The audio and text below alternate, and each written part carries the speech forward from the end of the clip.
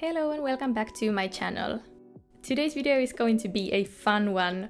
I received some stationery goodies from Arteza and I'm doing a little review or first impressions and also creating these fun seasonal drawings with Arteza brush pens. If you want to get your hands on these beautiful things, Arteza is now offering 10% off your purchase. Be sure to make your order before December 7th and use the code PAPERYTHOUGHTS1 to get the discount. Just as usual, I have everything linked to the description box, so you'll find a link to their website in case you want to stock up some other stationery goodies as well. The first thing that I got are these TwiMarkers that are dual tip as the name suggests. This pack has 100 unique colors, from brownish shades to these bright greens, blues, pinks and all the colors between. The brush pen side looks really nice and soft and perfect for some brush lettering. The fine side you can use as a regular fine liner, and actually the finer side is also a bit flexible, so you can create this really subtle calligraphy with it. I think this would be perfect for bullet journaling if you don't want to have huge headers but still want to include some nice hand lettering to your spreads. And then I also got a pack of these real brush pens that can be used in all kinds of arts. I was especially excited about these since I love to do these watercolory drawings in my bullet journal, but I don't really want to use real watercolors or water in my pages. So I thought these could be perfect since they look exactly like watercolor and also can be used as watercolor like you're going to see later in this video. The colors are really lovely and light, so you can easily create some shadows by doing multiple layers. The brush tip was really soft at first, but after a couple of tries I felt like I was getting the hang of it.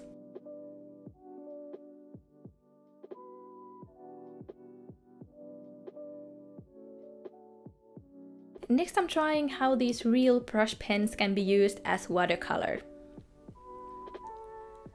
I started with sketching some seasonal things like pumpkins, leaves, coffee and mushrooms, and even did a classic little quote in the center that says pumpkin spice and everything nice. Then I started coloring them with the real brush pens.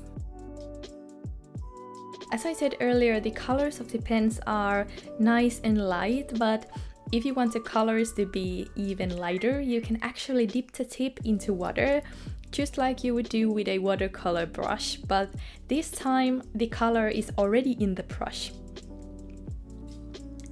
And by doing that you are able to create these beautiful shades and strokes that, in my opinion, look just like watercolor.